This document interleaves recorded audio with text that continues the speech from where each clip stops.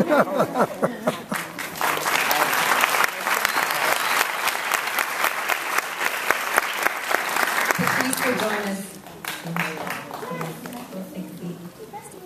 I know you have some people in the crowd who might want to before we start the panel, I just want to thank the crew.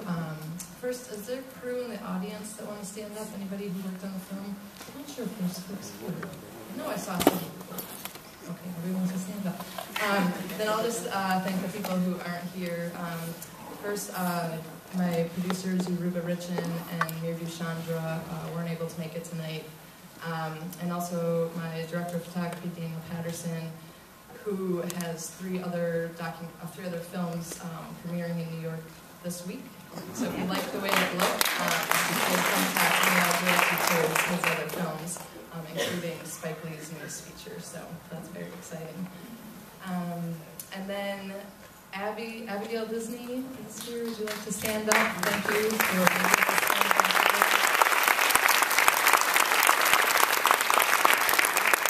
And Toshi, there you are.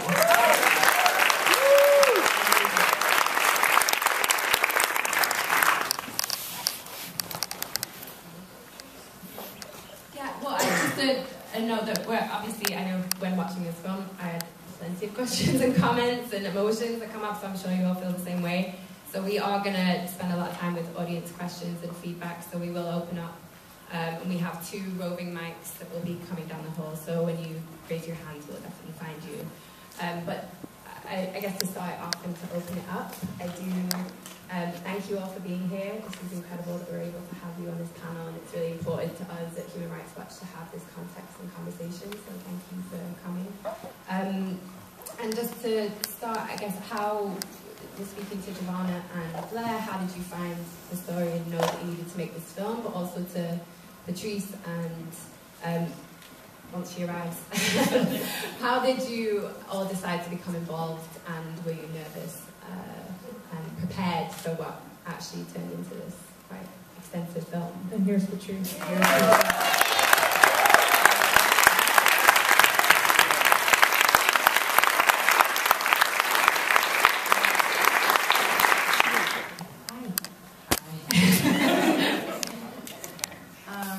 So I found out about the initial fight that occurred pretty much the days following. Just the media coverage was so outrageous, and a lot of folks in the West Village, different organizations and individuals were just starting to have a dialogue about the type of coverage. At that point, we had no idea what happened. And there was an article in particular, the New York Times article, that was entitled "Man is Stabbed After Admiring a Stranger," that really stuck out to me because it wasn't a tabloid paper. It's a national paper, and it was 2 female journalists who wrote that article, and I just didn't think that there was any way they would have written it had these women been white. So I started working on the case as kind of an on-again, off-again activist for about the first 1.5 years to 2 years. And then in 2008, as their appeals were approaching, I still felt very outraged and passionate about it, and just couldn't get it out of my mind. So then I wrote to the women and met with them in prison, met with their family members and their lawyers to see if there was any interest in the film being done.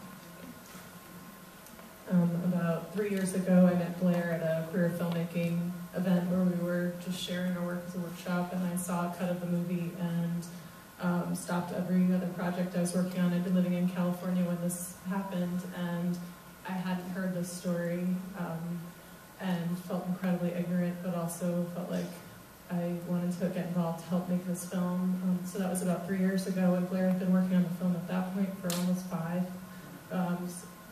4 or 5 years, and needed that push, I think, to just get it to this point. So. Once Blair approached me about I feel like we should shut off her mic right now. Control over this mic. When she came to approach me at that point, because we had got slandered by the media so bad, I really didn't know who to trust. I didn't know if I could trust her. But like she wouldn't go away. And said she reached out to our families. She came and visited us all the time. She like became our voice on the outside, and we developed a friendship with her, and we was comfortable with her, and we wanted our voices to be heard. We wanted people to understand our side of the story, opposed to just what they seen in the media. So she was able to, be that outlet. And yeah, I was nervous, but I felt right in. I enjoyed it. I met Blair while I was incarcerated at Bedford, and when she came to me about doing a film, the only way I was going to agree to do with the film unless it was going to make a statement to know that this was wrong and that it will not happen again to somebody else's child.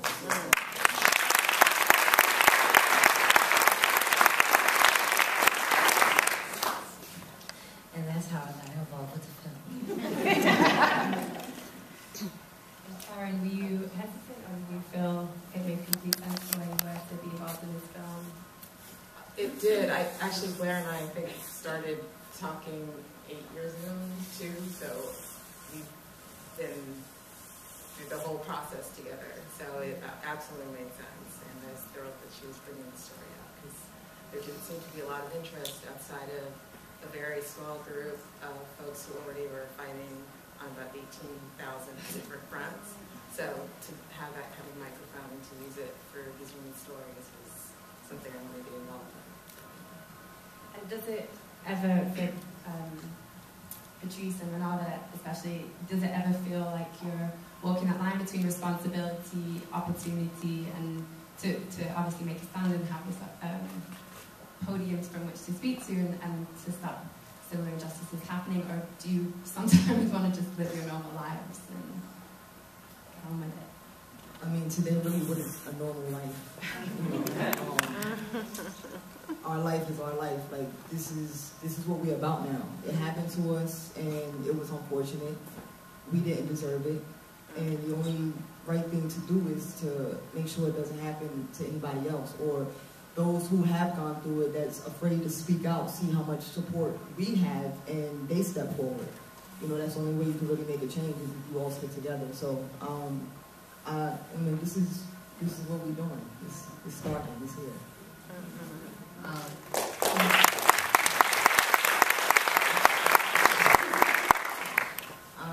I agree with Renata. This is like from Room One.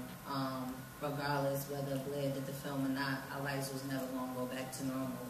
This is something we would have had to face or reminisce on daily when something on the news popped up, or when we walk down the street and see somebody else being harassed, or whatever the case may be. Our lives was totally changed from that day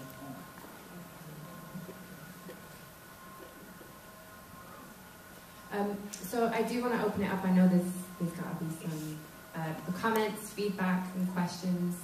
Anyone has, please raise their hand.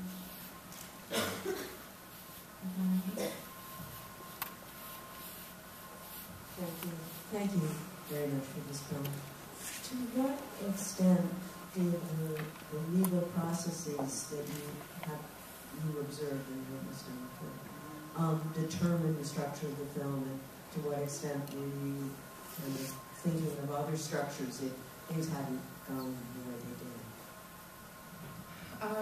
Well, New York doesn't allow cameras in the courtroom. So I was in most of their original trial before I even thought about doing the film, and then during their appeals I tried bringing in like hidden microphones and things. It didn't really sound that great. So I don't know, it was kind of a struggle to figure out how to talk about the court case, also because it's really, really complicated, and there's 4 people, and there was 7, so there were so many different things to talk about. So at some point, basically, we decided that the film was going to be a context for self-defense, and that in the courtroom we were going to try to focus on the judge and the misinstruction to the jury. So we decided that a few years ago, but even then we still couldn't quite understand how we were visually going to tell it. We have all the courtroom transcripts, but those are really boring to look at on screen.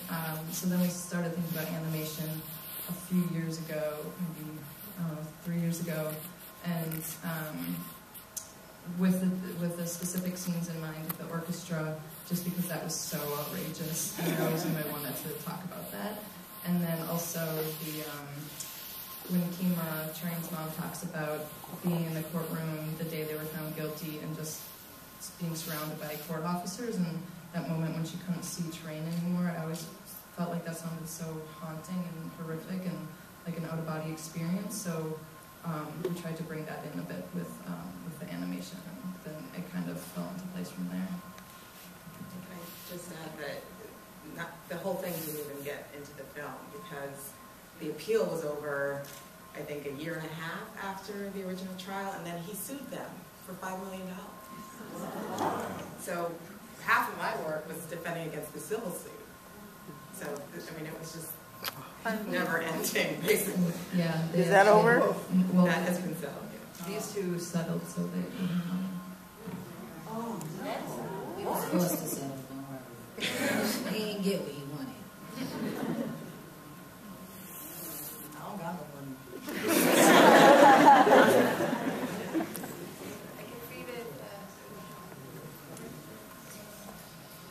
This woman in the black shirt. Yeah. Yes. I think I can do this without a mic. I'm glad that you talked about that other piece with the $5 million lawsuit, but, and I know you went through the appeal system, but did you all, have your records been expunged? No. Is there any movement to do that? I hope Is so. it possible? Because, you know, you're a beautiful young lady, and that's going to be on your record for the rest of your life. And it's not fair. And is there any movement or anything is there anything legal, I'm going to ask the lawyer, that they can do to have it removed or to look differently on their records so it's not something that would prevent them from doing whatever they wish to do? You can't expunge a criminal record unless you're exonerated. And that's it? That's it. So can they sue them for him for that hernia surgery he got on Well, that's what we try to do. And I think that part of the fact that they looked below with the sentence was recognizing some of that, even if they didn't say it outright. But unfortunately, they're stuck with the justice system that screwed them. Awesome.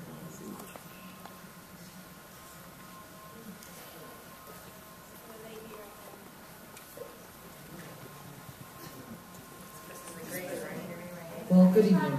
I wanted to say to the producers, thank you very much. I look forward to this. Today, Babbage is my cousin. And I thank you very much for taking on this cause. And I thank you and my cousin and the other ladies for your determination. Being a lesbian woman myself, I see how dangerous it is out there. But my question is truly this. Have you, since you're coming home, have you been back to Greenwich Village? How do you see it today as then? Are you comfortable being back out here? Well, we actually, the place that we fought our case, that we had the incident in, that you see, IFC Theater, we premiered there Wednesday.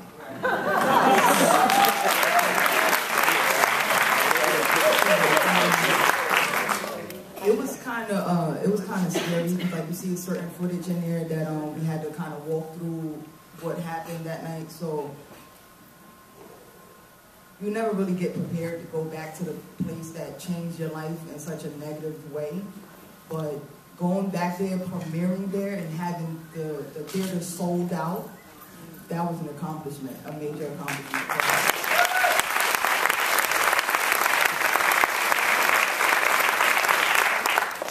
I agree with you. Sorry, no, there was a lady down there on the right. Yeah, no, there's a lot. We'll definitely get to as many of you.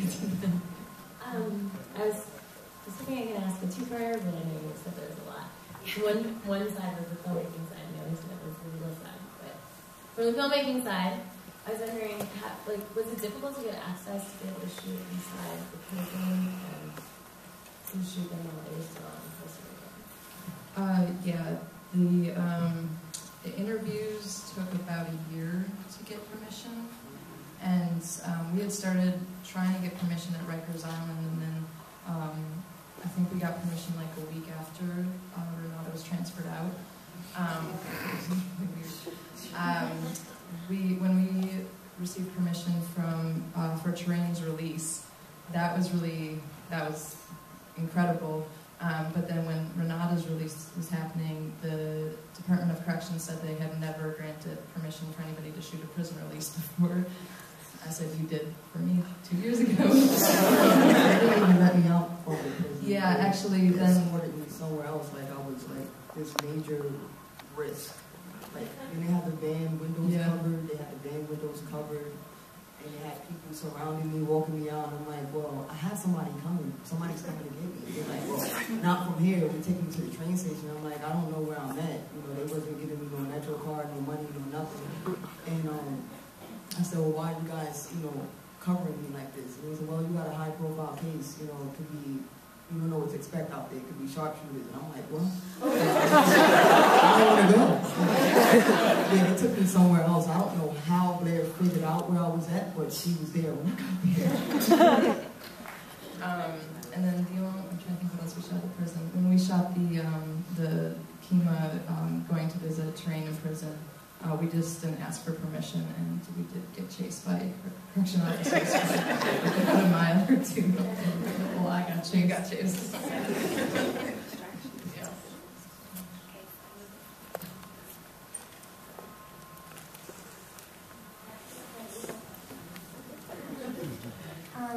Have insults that you got that day ever happened before, but you never paid attention to that? I'm sorry, say that again? Well, you in the movie it said that the man that you were fighting, he was insulting you and calling you different names. And have that ever happened before, but you didn't pay attention to that? It has happened before out in our hometown in North, and we did pay attention to it. We fought back. We kept going. We left, like not physically, but like defended ourselves to a certain extent. But we really didn't. We was naive to how much in danger we were because of our sexual preference and lifestyle. So I think that night, everything just happened so fast. We didn't have time to think, and we're family, so, you ain't doing nothing to my friends, and vice versa, so, we fought back. That's it. Is there a lady in the blue shirt?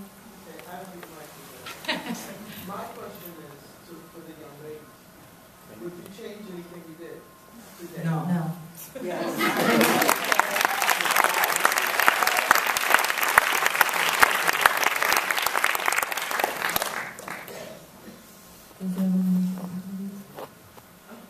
I don't think mine. Do you have a relationship with the 3 other women that pled not guilty? Yeah, we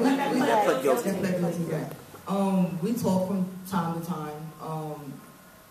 Everybody's still in the process of just trying to rebuild their lives, get their lives together from this whole situation.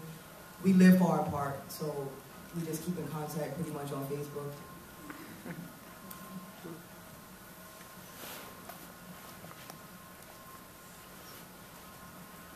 Thank you. I have 2 questions. First, what is an admirer? What does that even mean? I mean, the New York Times? Is that rhetorical? I mean, that's the word. That is the word that actually got Blair moving. That word admirer, to see that in the paper the next day, in the New York Times, no less. So I'm going to take your question as rhetorical, but yeah. If you interviewed an officer who said he knew that he had the right people and was slapping 5 and whatnot, who was this man, and has he changed his feelings, or where is he now? He was interesting. In some ways, he was, in retrospect, I think pretty empathetic, all things considered. I think that he thought that they got way too harsh prison sentences. So I got the feeling that he thought that Terrain's sentence of 3.5 years was what they should have stayed at. I don't know, it's tough because I think he was one way in front of the camera and acted a very different way to them that night. I don't know if you guys want to talk about him. I don't know, I think he's a very by-the-book kind of officer, but I got the feeling that he put on for the camera and had a very different reaction to them. Yeah, he taunted us. So to see him trying to, like, you know, speak on something in the film is like, what are you even doing? You know, we know what you did to us. You know, it was horrible, but yeah, he even lied on the stand when, if I'm not mistaken, it was him because it was a arresting officer that got on the stand who said that I wasn't handcuffed when he told me my rights. And y'all can see in the picture I was handcuffed when he took that snapshot, right? So he also rewrote my statement. He wrote down what he wanted to write down when he was trying to implicate Renata with the knife, trying to say that she told me to get my knife, and none of my co-defendants even knew I had one. So yeah, I found it kind of strange too that he got up there and said what he said.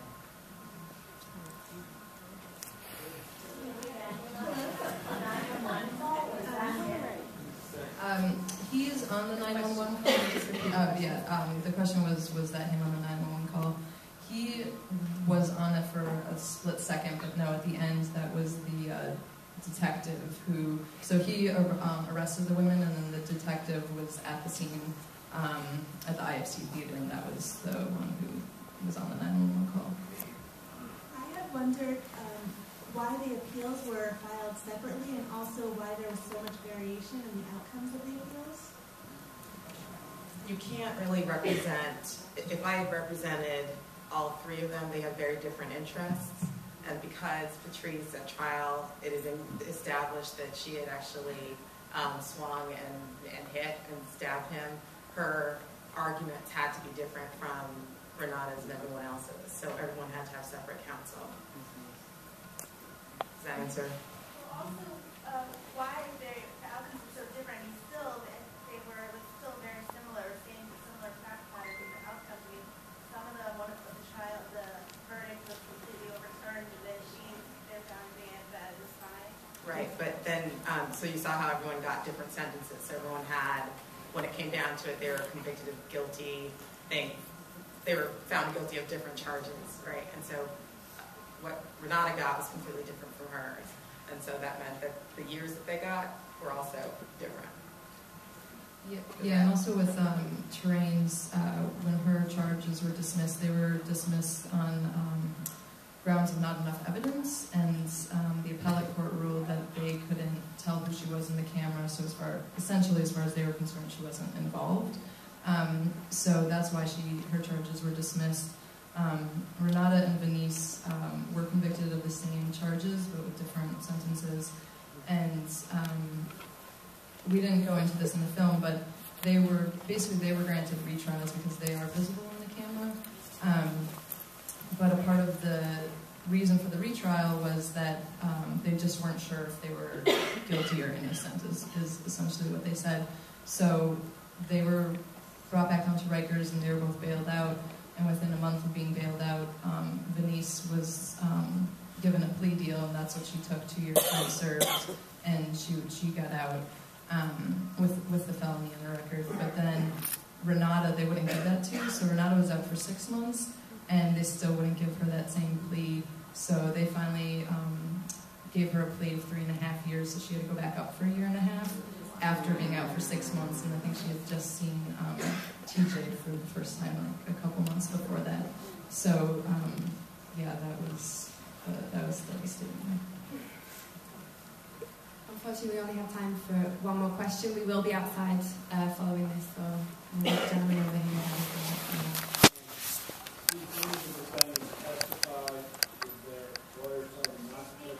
you pass the mic, actually. Did any of the defendants testify? Did your lawyer tell you not to testify? Did you think you got effective counsel at the trial? Oh, my lawyers was great. All of my appellate lawyer, at the trial. Oh, at the trial? Yeah, They did good. I mean, I feel like it was effective. You about to touch my mic? You about to touch my mic? But I didn't testify. It was a choice. They gave us choices on what we wanted to do. They didn't force anything on us, which I think was great. But they was clear about everything that we was facing, what would happen if we do testify, what could possibly happen if we do testify, and what could possibly happen or how it may look if we don't testify. So everything was laid out on the table, and we basically made our own decisions. Did anybody testify? I was forced to. I couldn't. I had no choice but to testify. So, like, for them three, it wasn't really, like, necessary, I guess, but because of my situation was, like, more extreme than theirs, I had to testify.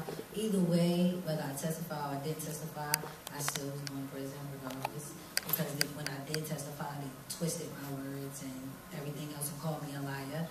And, was my counsel effective? No, my lawyer actually didn't believe me until after I was found guilty and got some civil evidence. Yeah, I'll just add to that Train also testified. But one thing Renata's lawyers mentioned in the interview that we didn't put it in is that in New York, defense attorneys aren't given witness lists or evidence lists or any of the evidence until the day of or the day before trial. And New York has been a stickler on that. So they hadn't received the video camera or the medical records or any of that until right before trial started. And then I will also add to Patrice's the judge made, I don't know if you remember, some pretty crazy comments and basically said that Patrice was putting on the stand and acting shy and meek and that wasn't really who she was. Wow. So if you have any ways that audiences can interact, find out more about the film, take any action.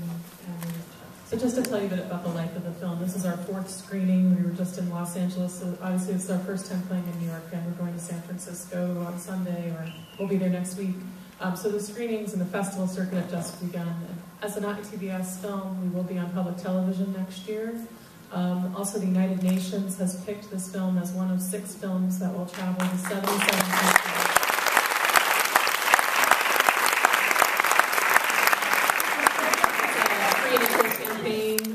To address homophobia and transphobia worldwide, and this film kicked off that campaign, so we're very proud of that. Out in the night, tweet it, Facebook it, please visit our website. We're developing the Take Action section. Right now we have some suggestions of organizations that we're starting to partner with, Fierce, right? But also, we're raising some funds to move this film forward. Out in the lobby, we're selling our posters. The women are here to speak with. We're having wine across the street at Indie Cafe. So please get involved. Thank you. I just have one last thing I want to say is just that, a lot of this film talks about the women as survivors of this attack, but I do also just want to, I feel like it's important to say, and a part of why I got involved is I really feel like they were a pocket of resistance that night and really stood their ground and then did it again in the courtroom when they pled not guilty because they were written for 25 years.